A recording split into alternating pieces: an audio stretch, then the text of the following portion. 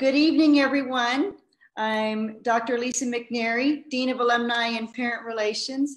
Thank you for joining us for our fourth virtual Red Talk. They seem to have really taken off, and we are so excited to have Sister Martha Ann Kirk. Now, this is someone that really needs no introduction, but I'm going to do it. She's so fabulous. I believe everybody knows who she is. She is one of our very own Sisters of Charity of the Incarnate Word. She's a professor at the University of Incarnate Word as well, and is taught in both the religious studies and art departments. She feels so blessed to hold a doctorate in theology and the arts from the Graduate Theological Union in Berkeley, California, and degrees from both Fordham University and the University of New Mexico, and of course, Incarnate Word College. She has had the opportunities to speak at many, many conferences, research, and travel in 32 countries, encountering God's large family. She passionately believes that we need to protect all the children and thus speaks of embracing creative nonviolence. She has led study and service tours to the Holy Land, Turkey, Peru, Mexico, and Ireland. Sister Martha Ann is particularly interested in teaching compassion and creativity. Gospel stories are full of these. She has ministered through drama, dance, and visual arts, which can open our eyes and our hearts. She has written and performed several dramas based on biblical women. In recognition of Sister Martha Ann's work, particularly that of building bridges between Jews, Christians, and Muslims, she has been recognized with various Peacemaker Awards from civic, Muslim, and Catholic groups. Now, before she goes on, I want to do a little bit of housekeeping. I would ask you all to, we want to give our full attention to Sister. So during the presentation, I would like you all to hide your video. We don't have the capability with ours. If you could please hide your video and mute your mics. And there will be ample opportunity at the end of her presentation where we want everybody to come live again and show their videos and turn on their mics and ask questions.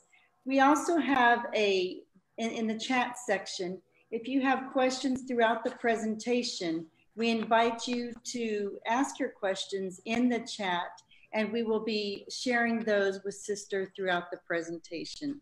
So without further ado, Sister Martha Ann, please take it away. Thank you. I am absolutely delighted to be here.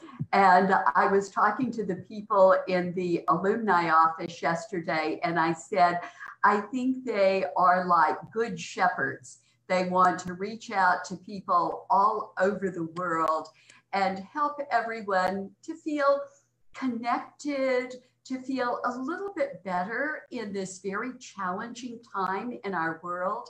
So I see that we have a distinguished alumni originally from Pakistan. I see that we have people from so many countries, from justice and peace classes, from my religion classes. I absolutely love having this opportunity to be with you. So the title of the talk is Living Compassion. So if you showed up, I think it's because you want to live compassion more. And I'm really delighted. I'm really grateful that you want to live compassion.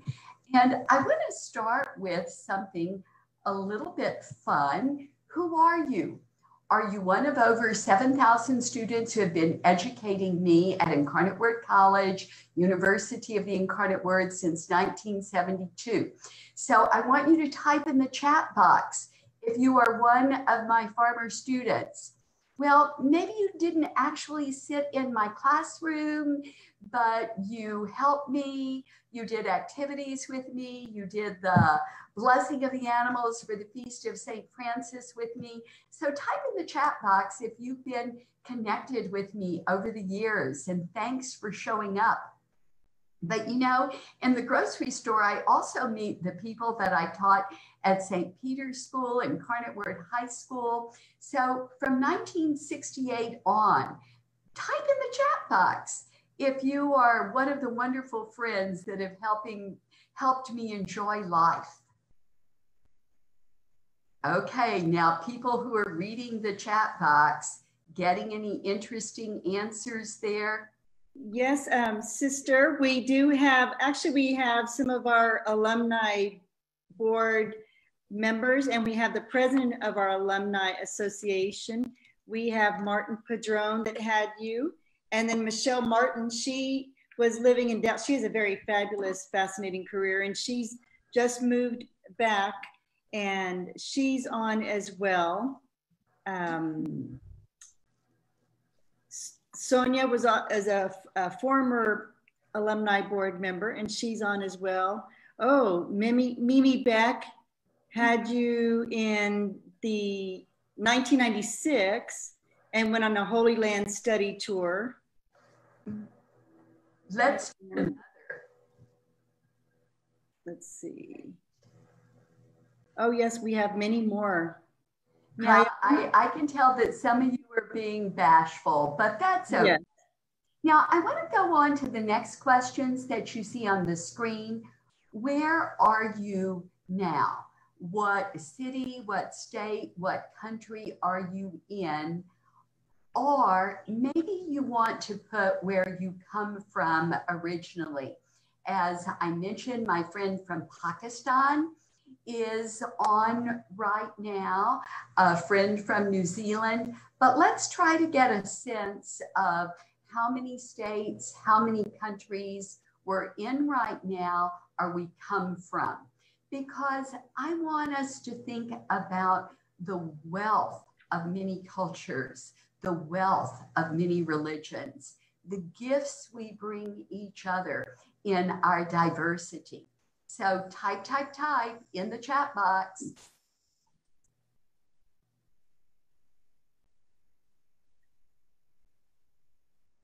We do have someone that graduated.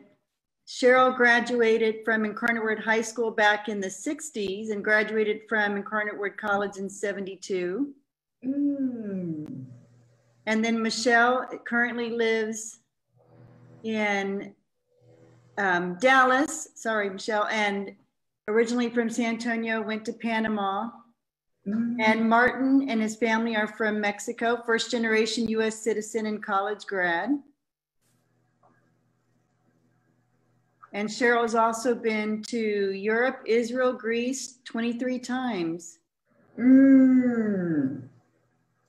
Now, this is really, really fun. So I'm going to keep going, but that doesn't stop you from typing in the chat box. So I want you to realize that in the first 20 years, the Incarnate Word Sisters came from about 20 different cultures, 20 different countries. So let's keep in mind that in the 1800s, about 10% of the population was dying of epidemics, dying of plagues. So I don't know how you feel, but I feel like this COVID-19 pandemic is so hard. I feel overwhelmed sometimes. And so I think that we need to go into our deep story. We need to go into our deep history. And the Incarnate Word story was born in the pain of 10% of the population dying. The mayor of the city heard that there were Catholic sisters in Galveston who were helping, and he was begging. He said, you know, if you are privileged, you can get a private doctor to come into your home. But in the city of San Antonio, there's not any kind of a public clinic or a public hospital to help everyone. We need to think of the ordinary people. We need to think of the disadvantaged people. It shouldn't be just the privileged people that get help in hard times. Does any of this sound familiar to you? We are in a hard time. Are only the privileged getting health care? What about our sisters and brothers? What about people all over the world? I think we need our deep story because I think we need encouragement in our current realities. Now, I want you to realize that young women came to San Antonio. And I had a grant from the Texas Commission for the Humanities. I read over 400 pages of the letters of the woman on the left. I read about 300 pages of letters that the people in France wrote back to her. And she said, I'm discouraged, I'm frightened, I don't know what to do. Everything is so new. And in France, they kept saying, now do your best, trust in God, try, gather people, take risks, invite more people. We don't have all the answers, but if we listen to each other, we can help each other. I'm going to suggest those are the skills that you and I need right now. We need to listen to each other. We need community. We need to go deeper in our faith. We need to grow in compassion. So you showed up today. You want to learn about living compassion. So these young women from France, they really had not had formal nurses training, but they just tried to do the best they could. And the more they did, the more challenging it got, because some patients died and there were orphan children who were running around the little bitty Santa Rosa. And then people just started leaving orphan children. You know, just in the middle of the night, they would leave orphan children on the steps of the sisters. So in not too many years, there were huge numbers of orphan girls, orphan boys, and the sisters needed to build and needed to help. Okay, now this is a question for all of you. This has come to be my favorite picture in the pandemic. This is one of the pictures that I am showing most in the pandemic. So I want you to think of, what is Sister Martha Ann thinking of? Why on earth is this the top picture for the pandemic? Now think a minute. And look into the children. Look into the faces of the children. Look at the children. They're children like this now. They're children all over the world. Maybe they're children in your lap right now. Maybe they're children in the next room. This is my pandemic picture because I haven't been in my regular classroom. I've been teaching on Zoom, and I can't tell you how many parents have their children in their lap as they are attending my University of the Incarnate Word class. And I want you to know that I have the great privilege. I'm working with a team of people in San Antonio. We are working on compassion education. We tried to get a grant, we didn't get it. We tried to get another one, we didn't get it. We tried to get another one, we didn't get it. We tried to get another one, we didn't get it. But you know, I keep writing. We got this grant. Any of you are invited to join us for this workshop on August 11th, because we're going to do critical thinking. We're going to grow in compassion, and we're going to think about civic engagement. As those women were helping the mayor and the city of San Antonio 150 years ago, how are you in Dallas? How are you all over the world trying to help your neighbors, trying to do the best you can within your home? Okay, I'm going to go fast. I hope you're doing okay. For the 300th anniversary of the city in 2018, I got this wonderful invitation. Incarnate Word people have been part of the history of the city for half of its history.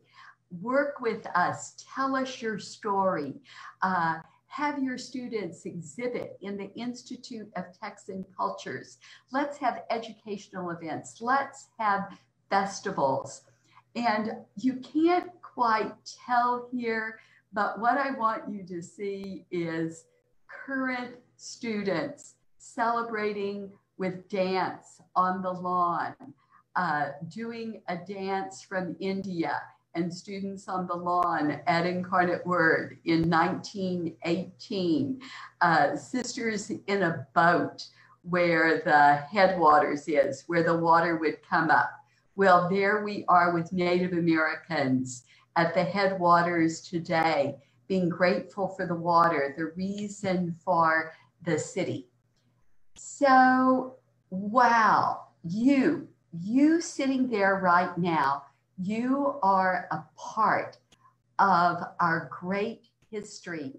And I want the time that we're together to be a time when you think, what are my strengths? What are my gifts? What do I have to contribute to the world in this really, really hard time? What do you have to contribute to the world in this hard time?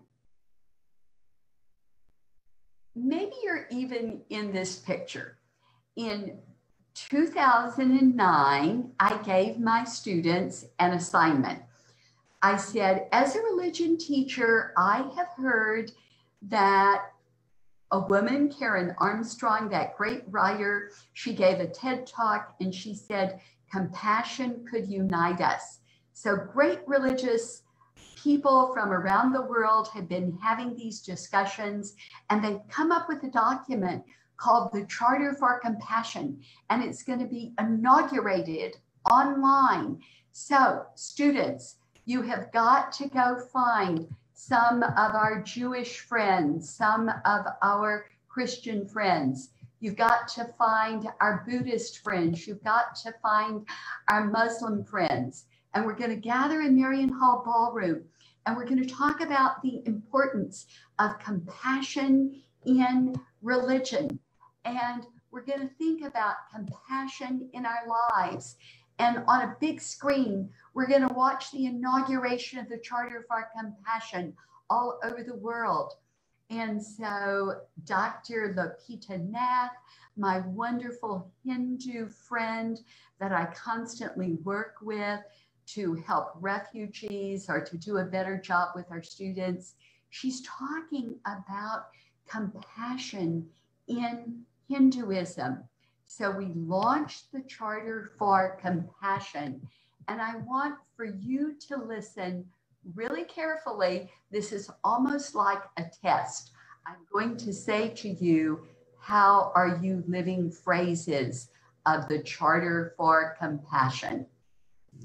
The principle of compassion lies at the heart of all religious, ethical, and spiritual traditions, calling us always to treat all others as we wish to be treated ourselves. Compassion impels us to work tirelessly to alleviate the suffering of our fellow creatures. To dethrone ourselves from the center of our world and put another there. To honor the inviolable sanctity of every single human being. Treating everybody without exception. With absolute justice, equity, and respect.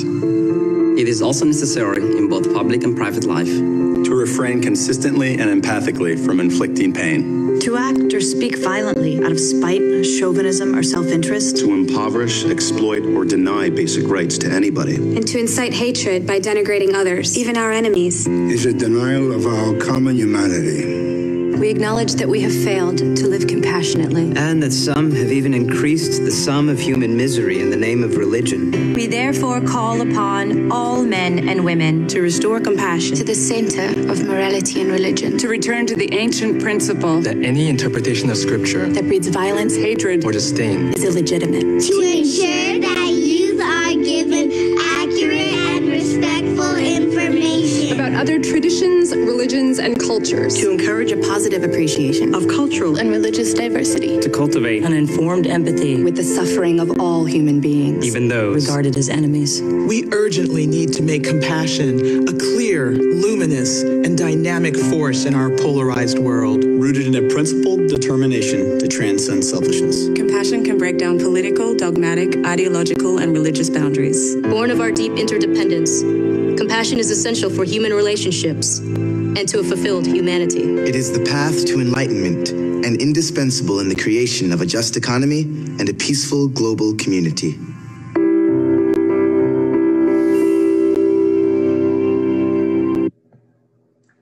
Now, close your eyes, or if you have pen and paper there, maybe you want to write. But how are you living out compassion? How are you exemplifying some of the wisdom that they were just sharing in this?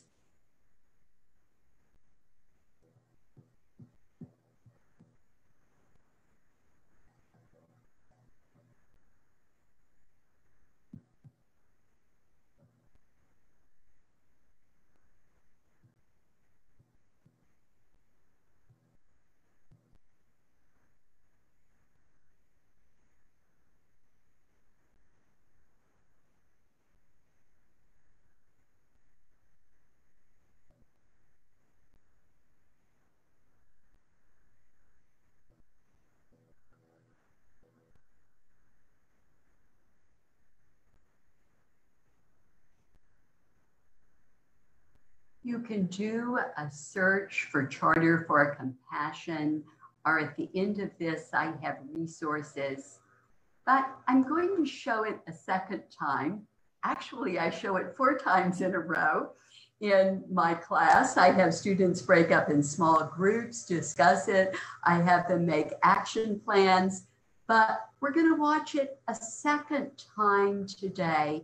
And I invite you to think even more deeply. How are you living this out?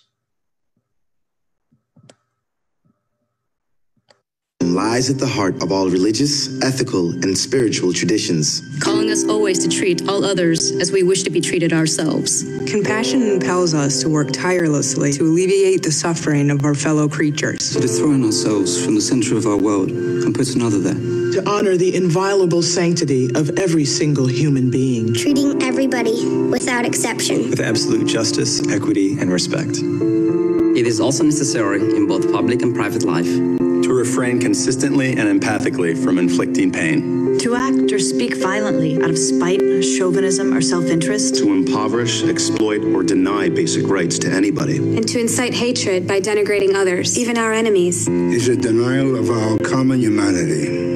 We acknowledge that we have failed to live compassionately. And that some have even increased the sum of human misery in the name of religion. We therefore call upon all men and women to restore compassion to the center of morality and religion. To return to the ancient principle that any interpretation of scripture that breeds violence, hatred, or disdain is illegitimate. To ensure that youth are given accurate and respectful information about other traditions, religions, and cultures. To encourage a positive appreciation of cultural and religious diversity. To cultivate an informed empathy with the suffering of all human beings, even those regarded as enemies. We urgently need to make compassion a clear, luminous, and dynamic force in our polarized world. Rooted in a principled determination to transcend selfishness. Compassion can break down political, dogmatic, ideological, and religious boundaries. Born of our deep interdependence, compassion is essential for human relationships and to a fulfilled humanity. It is the path to enlightenment and indispensable in the creation of a just economy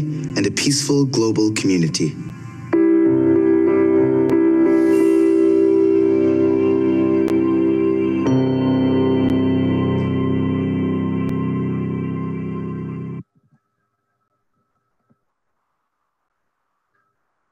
Hold that in your mind, hold that in your heart. So our students in 2009 had a gathering. We inaugurated it in the city of San Antonio. a wonderful friend of mine, Reverend Ann Kirk, who was in our graduate program in Justice and Peace Studies, went on with a bunch of ragtag friends to start the Peace Center. And they got excited about this. So in 2013, they started inviting all sorts of groups saying, what do you want to do about compassion? In your Hindu temple, what do you want to do about compassion? In your mosque, what do you want to do about compassion? In your school, in your church, what do you want to do? So they invited people to think about it. And I'm going to call your attention to this because this really isn't about me. This is about all of you. You are part of the Incarnate Word family. Every year they have what they call a Peace Laureate. So if we want to think about peace, we think about compassion. And if we think about compassion, who on earth in the city could get us thinking about compassion? Well, what about that family of people? When 10% of the population was dying of plagues, 3 young people came and they started compassionately responding to the need, the Incarnate Word Sisters. So we were called the Peace Laureates in 2013. And I'll tell you, this is really hard. See, if I single you out in my class and I say you are a great writer, I give you a huge responsibility to do better writing. They singled me out and they said, you're the Peace Laureate who exemplifies compassion. And you know, ever since 2013, I've been thinking, God, this is hard. I better do more. I better do better. But I'm going to challenge all of you. You are the people who are carrying compassion to the world. How hard it is, how long it takes to develop compassion muscles within my life. So please look within your daily life, look within your mind, look within your heart. Are you developing compassion muscles? You know, when you learn how to play a piano, you develop muscles. When you are running, you develop muscles. When you are doing push-ups, you develop muscles. So I have been getting certified in compassion integrity training. I have been teaching with a team of people from 6 different countries. We've been teaching compassion integrity training to over 150 educators in the city of San Antonio because we need better muscles than ever to be compassionate, to teach compassion. So right now, I am asking you, are you developing your compassion muscle? Are you developing awareness of what is going on? Are you staying grounded at this time? Are you being realistic, or are you living in fantasy world, living in all of the escapist television you can watch? Are you growing in a sense of common humanity? All over the world, people feel like I do. They love their grandmothers, or I will say for me, I love my great aunt. She died in the midst of this COVID pandemic. She died. They love their children. They want their families to get health care. And in this time, are we developing the compassion muscle of impartiality? We care about everyone. And then I'll tell you, this is really, really, really a hard one. Are we developing forgiveness? Am I forgiving myself Am I forgiving the people that I live with? Gosh, it can be hard to be cooped up in your house with the same people. We got to work on the forgiveness muscle every day. And finally, are you developing that compassion muscle of gratitude? Gratitude. Do you wake up every single morning and say, I am still alive? Do you wake up every day and say, the light comes after the darkness? Do you wake up and say, I'm a person who has clean water? 1 out of 9 people in the world doesn't have clean water. I should be in awe as I start to drink water. I should be in awe as I get a shower. Wow. Then what do you do next when you wake up? I go down to the kitchen, I turn on the coffee pot, and I start to smell the coffee. Am I grateful for the people in Guatemala or the people in Honduras that pick the coffee beans so I can have a cup of coffee? Am I grateful for the people that pick the bananas for me to enjoy for breakfast? Do I ever think about the wheat farmers that sowed the wheat so I could have bread or cereal? So let's think for a moment. Or maybe you want to write. You came today. Are you developing your compassion muscles? Are you developing awareness, common humanity, impartiality? Are you developing forgiveness? Are you developing gratitude?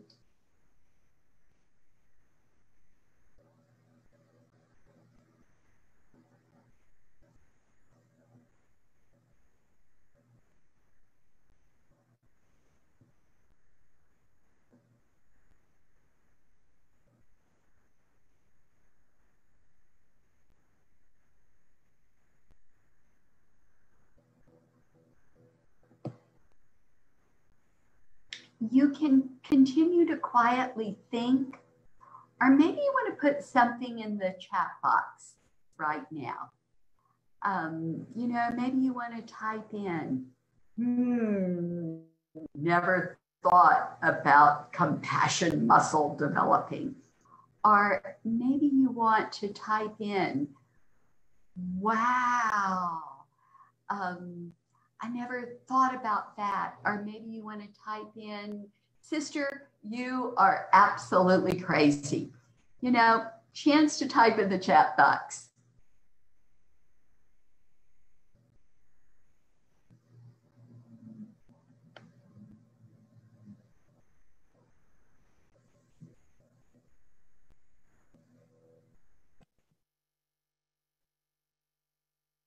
And going on to the next slide, we were thinking about developing compassion personally. Now, I want to think about groups. I want to think about the people in the city of San Antonio, but maybe you want to think about the group in your school or the group in your synagogue. Maybe you want to think about the group in your neighborhood, in your Lions Club group.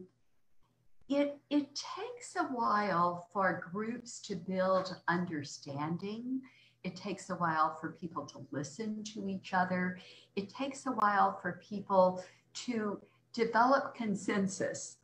But I cannot tell you how excited I was when the City Council of San Antonio in the summer of 2017 adopted the Charter for Compassion and said, we are going to be a city based on compassion.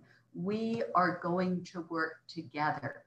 So you can go to the city website, you can go to the faith-based office, you can click on the city resolution from 2017. Compassion is a purpose, principle, and unifying value that guides and compels people of all backgrounds, perspectives, creeds, cultures to treat all human beings with justice, equity, and respect.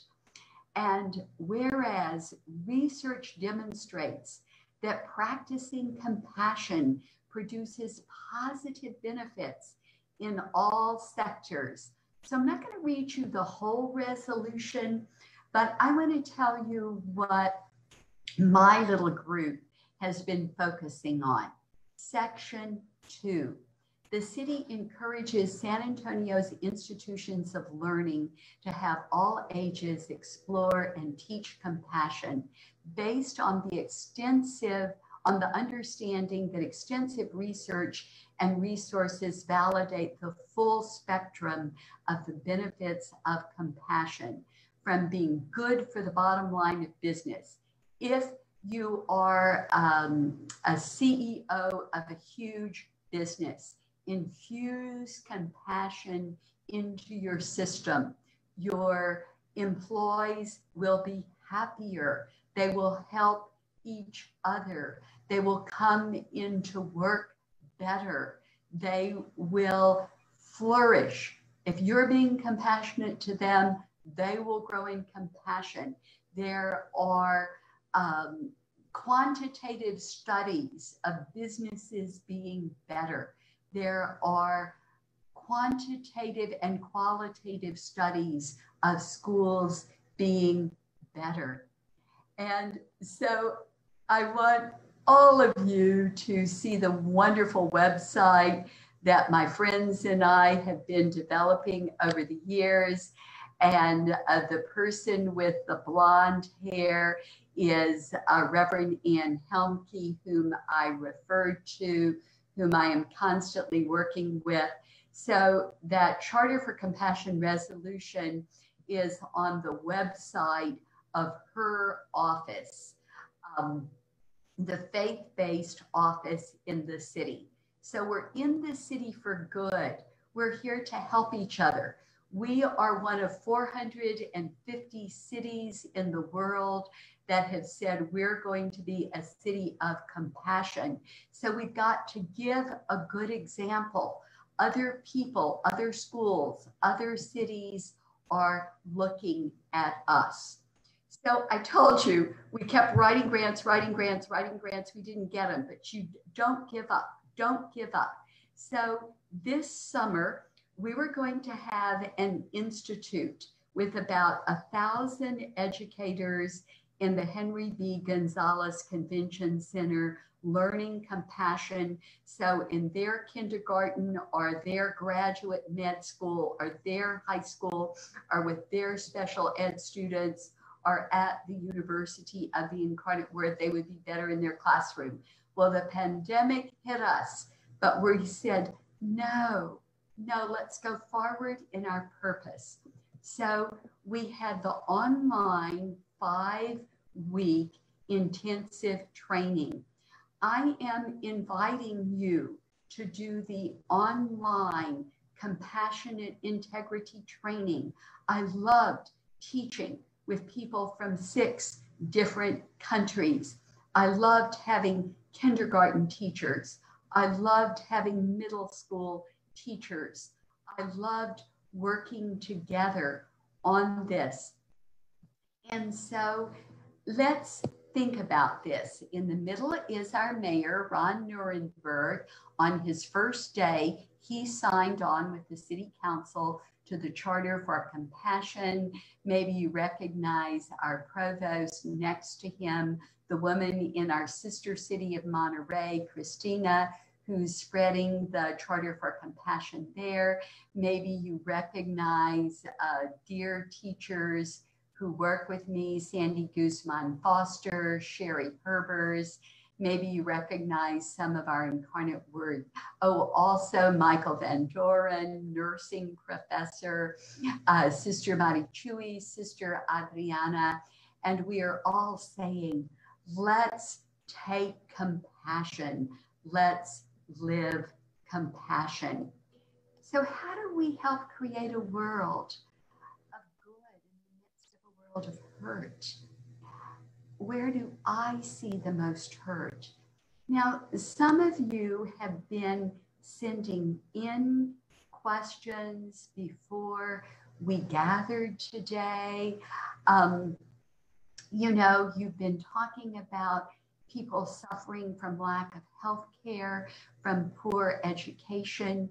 You have been talking about people who are suffering because of prejudice towards homosexuals, prejudice towards people of different faiths, people of different religions, prejudice towards elders, lack of understanding.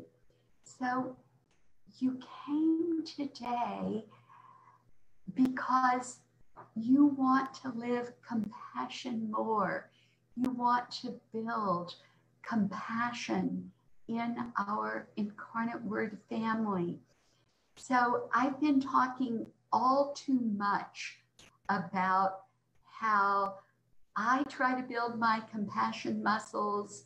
I've been asking you to build your compassion muscles. And I think that this pandemic might be our greatest opportunity. This might be the best time in our whole lives. This might be the best time in the whole world to build compassion, because our pain is inviting us to go deeper.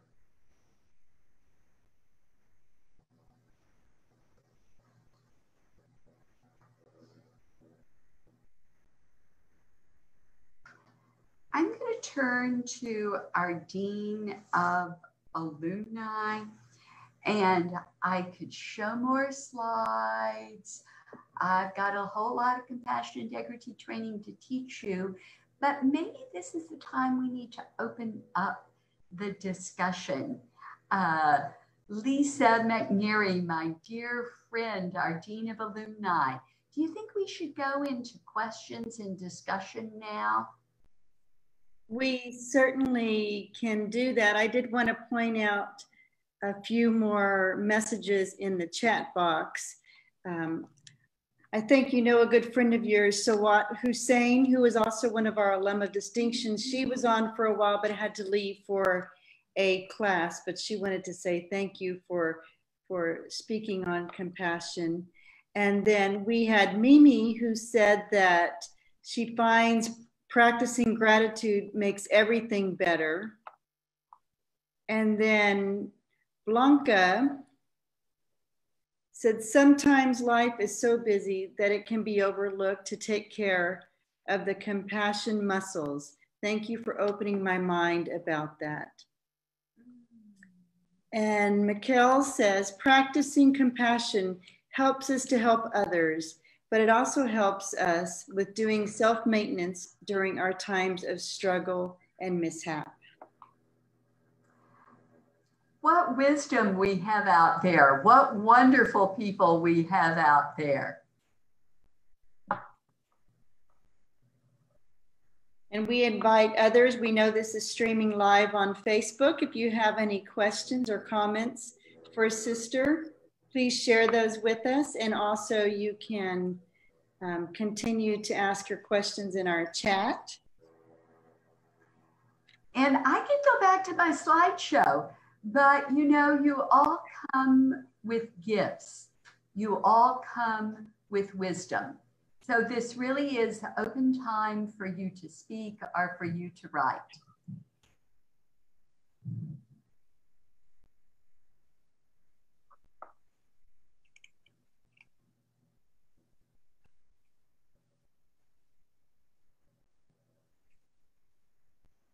We did have another visitor that Anna has. Her and her husband are watching from Austin, and she graduated in 1953 and heard a presentation from you when she came back to Incarnate Word for her 50th reunion. Very welcome. Do you want to continue with your presentation, sister? Yes. Okay. Thank you all. You can continue to send your questions and comments in the chat section. We're not going to see this film, but I'm giving you a link to an article that I wrote where then you can see how is Monterrey, Mexico, and how is San Antonio, Texas, how are we growing in compassion? I want you to realize if you live in our city, you can use this, but maybe in wherever you are, you could start this. This is an online resource. So if I am walking outside of our house and maybe I encounter a homeless person, I could put in the zip code, then I could click on housing and I could find some information.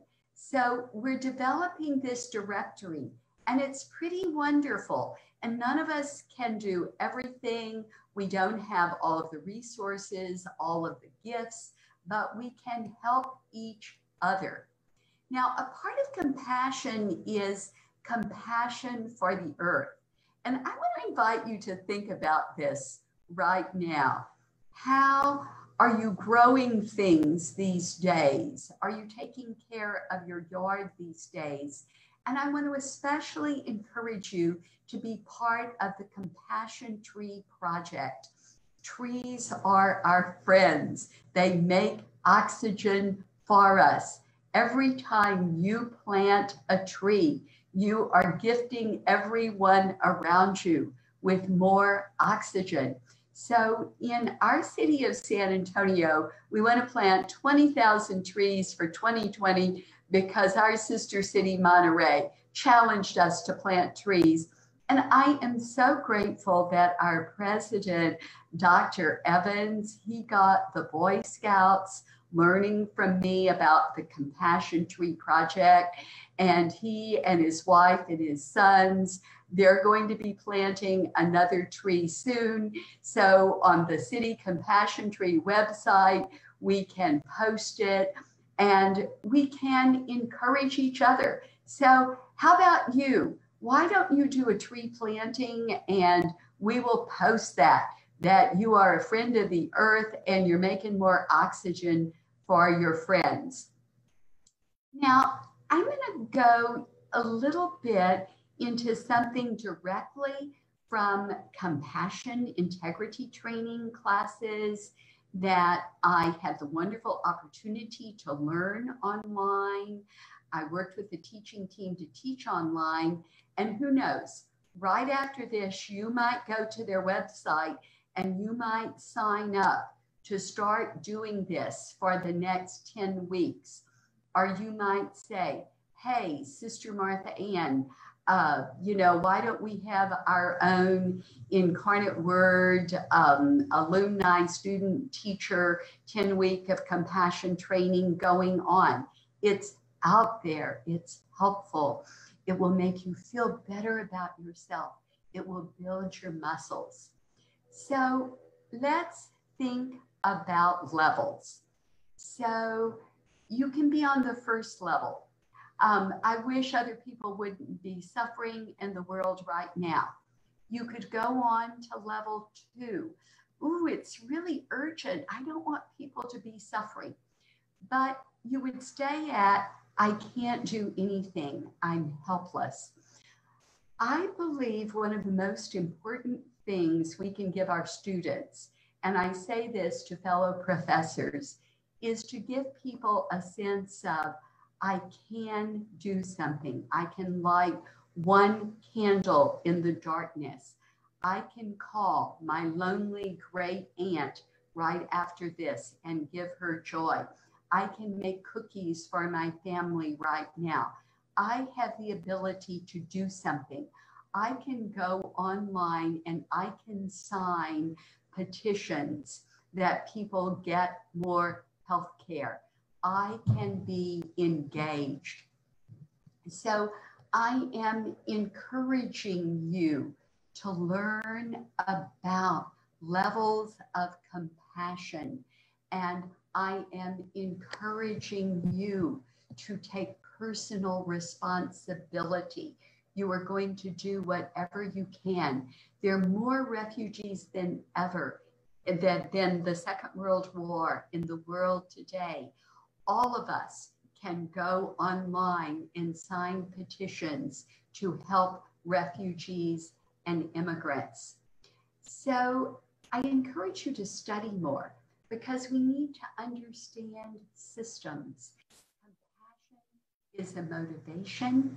It doesn't tell us exactly what to do. We can have compassion for our family, but then we might not think of the other families or the other groups. So we need to go more deeply. We need two wings to fly. We need to learn about interdependence. We're part of vast systems. We are dependent on other individuals, institutions, on the environment to survive and thrive. And where individual actions similarly affect others. So I told you I start my day with wonderful coffee. And I think, what about the people that picked my coffee? We are buying fair trade coffee. We don't want to exploit the people picking coffee. So think about the systems you're in. Are you in educational systems? Are you in neighborhood systems? Are you in healthcare systems?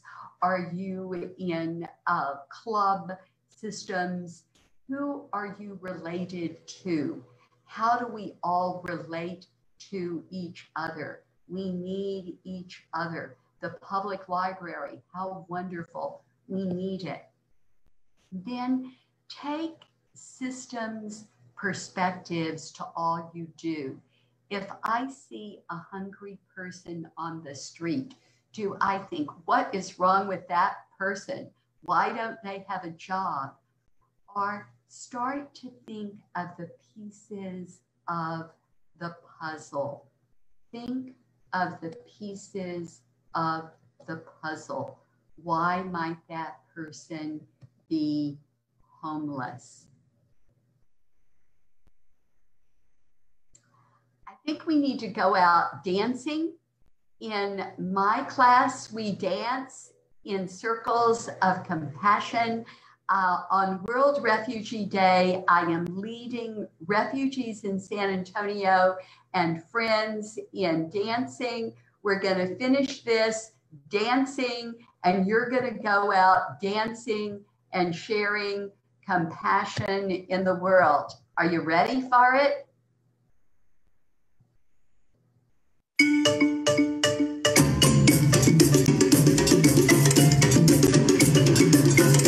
Now watch the music.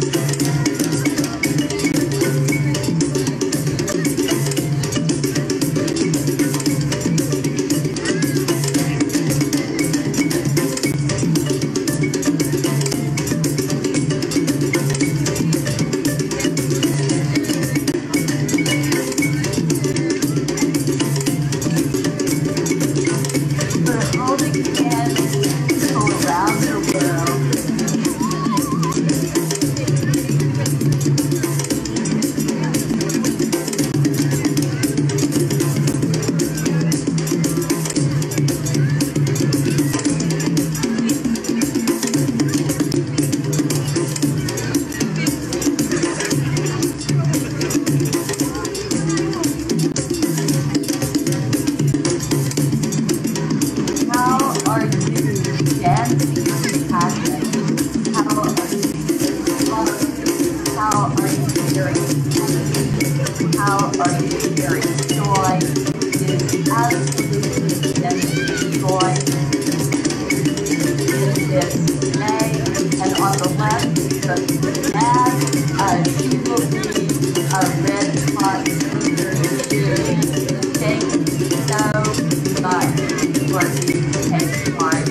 Of this.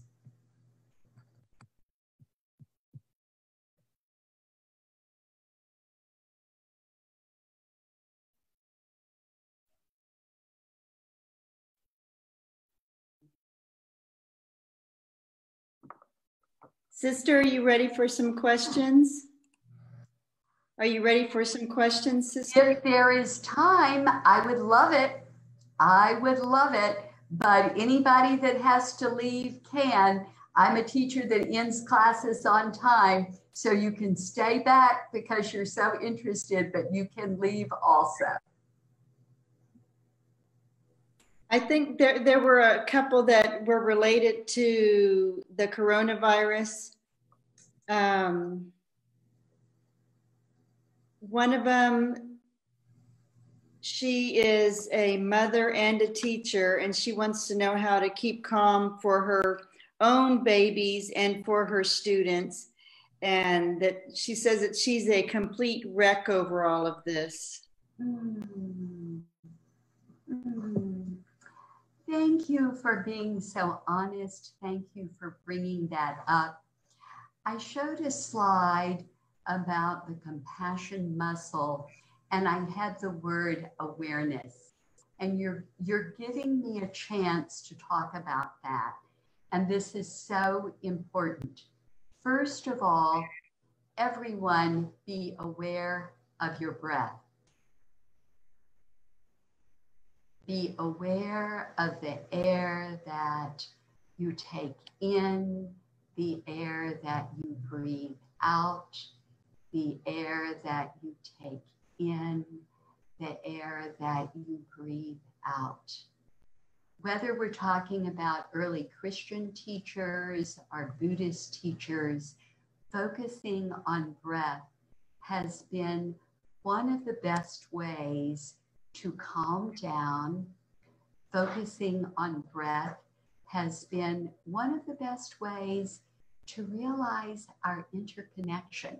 You know, maybe this same oxygen was breathed by Jesus. You know, maybe this same oxygen was breathed by Saint Teresa of Avila.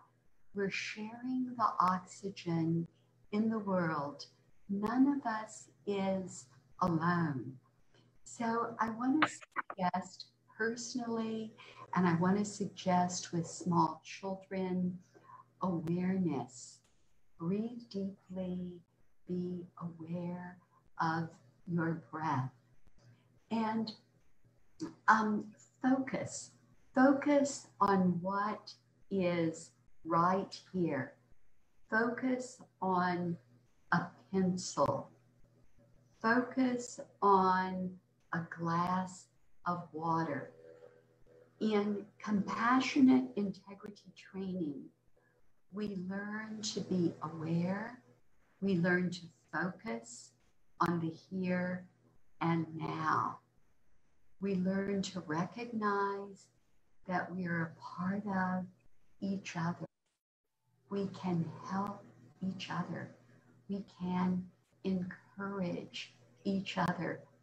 You know, I go to morning prayer in our little chapel, and there are only two Sister Jean and I in the convent right now, but we can turn on music, beautiful music on our laptops. Other people are creating beautiful music to help us. We can turn on guided meditations to help us reflect, help us calm down. I really appreciate that very, very good question.